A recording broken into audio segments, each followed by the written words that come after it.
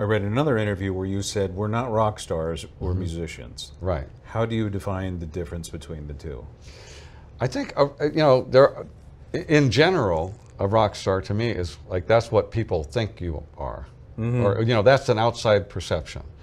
Like to the public, that guy's in a band, or he's an artist that's famous, sells a lot of records or whatever, and all that, has this degree of success, that's a rock star.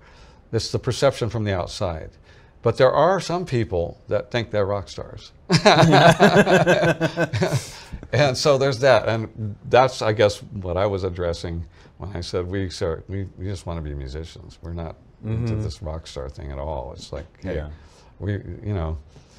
it's about the music. And that's something, before I joined the Doobies, something I always admired about the band. I always felt like, yeah, that's a band that seems like they must be just focused on the music.